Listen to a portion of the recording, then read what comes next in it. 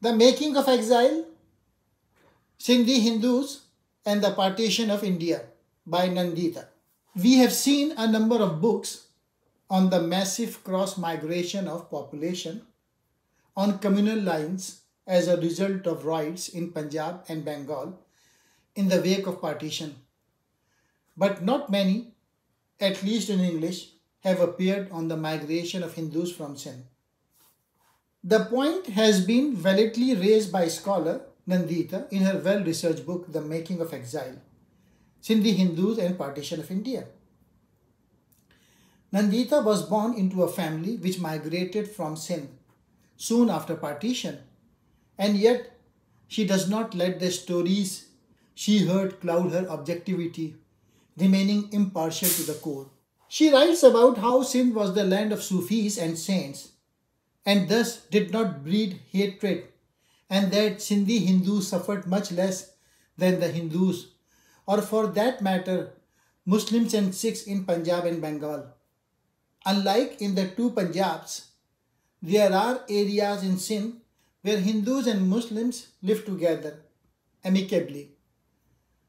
Nowhere is this more noticeable than in Thar Parker, where they swim and sing together. A case in point is the current drought, where the members of the two communities continue to suffer at the hands of nature and government apathy. Nandita recalls that riots did not take place in Karachi in 1947, but erupted later when Muslims from across the newly carved border landed in large numbers in the city. They were empty-handed, and in many cases they had left some of their close relatives behind. She compares the situation to the riots in Delhi, where the Hindus and Sikhs, in no better condition than the Muslims who fled to West Punjab, sought refuge in overcrowded camps. She adds that the violence in Karachi was less intense and less prolonged than the riots in Delhi. Nandita also feels that sex crimes against women in Sindh at the time of partition were much less than in the two Punjabs. Many personal narratives of Sindhi Hindus who lived through partition don't mention abjection and rapes, she states. Nandita, many conclusions are based on narratives not just from Hindus but also from some Muslims. In addition, she digs into the newspaper of the times, quotes from Sufi poetry and myths, and interviews people directly or indirectly affected by partition. One such instance is of her quoting a Muslim who said in January 1948, "Sindhi Muslims are peace-loving people. They are hospitable and work with patience and deep thinking. The result has been that Sindhi Muslims have been accused as dishonorable, pro-Hindu and anti-Islamic." She also points out that in Gujarat and Rajasthan, the refugees from the neighboring province were at times labeled the meat-eating Sindhi Hindus who are Muslims at heart. The first part of the book explores the position of Hindus in Sindh, while the second part deals with their resettlement in India. There are graphic details of the conditions in refugee camps as described by author and their children. Much of the burden was borne by Bombay. According to an estimate, out of 290,000 Sindhi Hindus who migrated between August 1947 and mid-January 1948, as many as 240,000 went to Bombay province. This was because not too long ago Sindh was part of the Bombay Presidency, and even at the time of partition, the colleges in Sindh were affiliated to the University of Bombay. While one has read much about the trains that brought refugees from India to Pakistan and vice versa, not much has been written about the plight of the displaced persons who sailed from Karachi to Bombay and from Bombay to Karachi. Tickets for steamers were difficult to get even if one was prepared to pay an extra amount, illegally of course. The steamships carried 4 times the number of passengers they were designed to transport. One major advantage that the ships offered over trains was that of security. While trains were attacked with alarming frequency, vessels sailed without any such threat.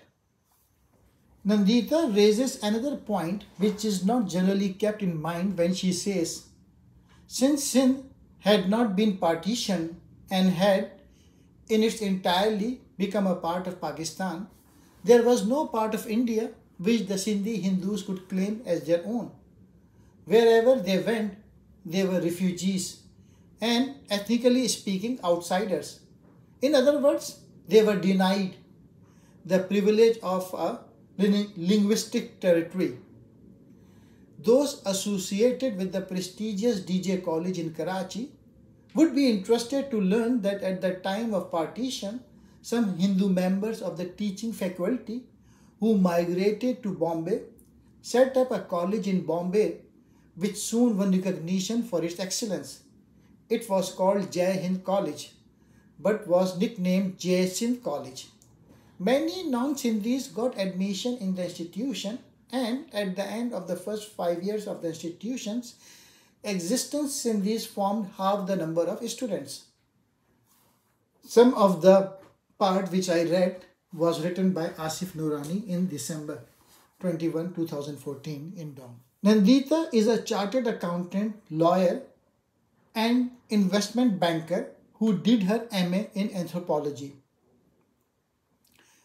After completing her MA, she started studying the Sindhi community in India as part of her research project, Reconstructing Lives, which explored memories of mass violence at the time of partition. In April 2001, she first visited Sindh and travelled to Karachi, Hyderabad, Lalkana and Sakkar.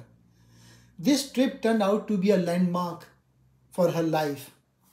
Sindh and Sindhi culture suffered greatly due to this migration.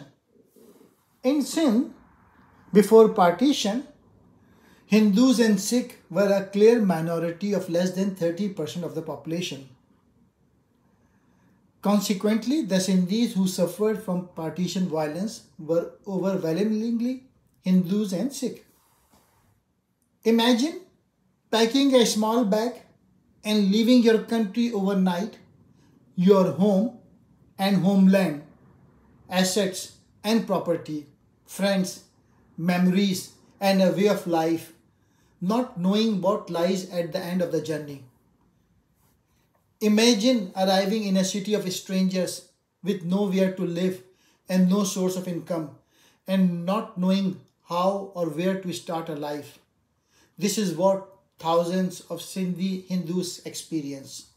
However, it is important to bear in mind that many Muslims, whether Sindhis or Mahajir, gave Sindhi Hindus help and sympathy in times of trouble.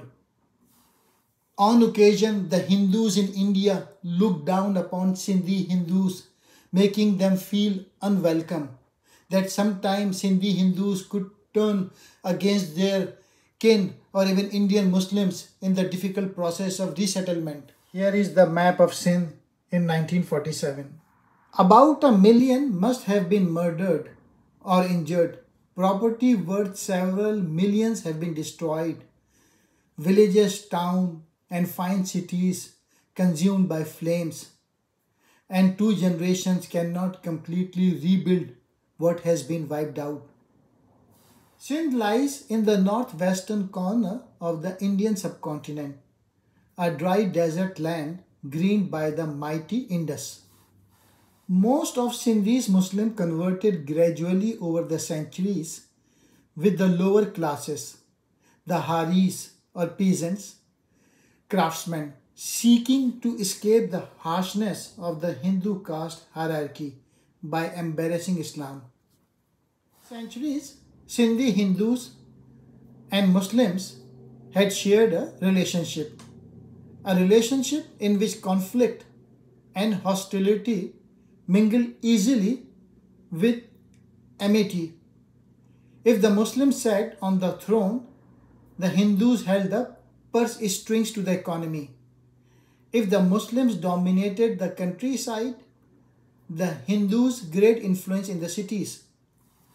Sindh had also taken on increased political significance for the British, who were nervous about Russian designs on Afghanistan. Karachi became the British gateway to the rest of the Sindh. By the turn of the century, after just 50 years of British rule, Hindus owned or controlled through mortgage more than 42% of the land in Sindh. Muslims in Sindh were slow to adopt to the new regime. Many Sindhi Muslims did not take easily to Western education, and it was only in 1885 that the Sindh Madrasatul Islam was established in Karachi. Once there was a wicked Hindu king, Dalu Rai, who ruled Sindh, the capital in the north. He and his brother, the evil Sasu Rai, had laid down a law. Any newly married woman in his kingdom had to spend the first night of her marriage with the king. Earlier, if a Hindu was forcibly converted to Islam, the community downed the shutters of their shops in protest or complaint to the rulers. The increased friction between Hindus and Muslims in Sindh in the 1920s crystallized into the Sindhi Muslims' demand for the separation of Sindh from the Bombay Presidency. Sindhi Hindus also possesses a long history of living as a small but prosperous minority under Muslim rule for centuries. Before the century of British rule, from 1843 to 1947, Sindh had Muslim rulers for 11 centuries, a long period during which Hindus had not just survived but also flourished financially. The Congress maintained its official line that the minorities should not migrate and should carry on as though nothing had changed. This did not sit well with the Sindhi Hindus, who were looking for guidance on how to adjust to the new socio-political reality of Pakistan. Karachi had been appointed the new capital of Pakistan by early June 1947. It had a sparkling reputation for cleanliness, law and order, a mild climate with a fine harbour and an airport.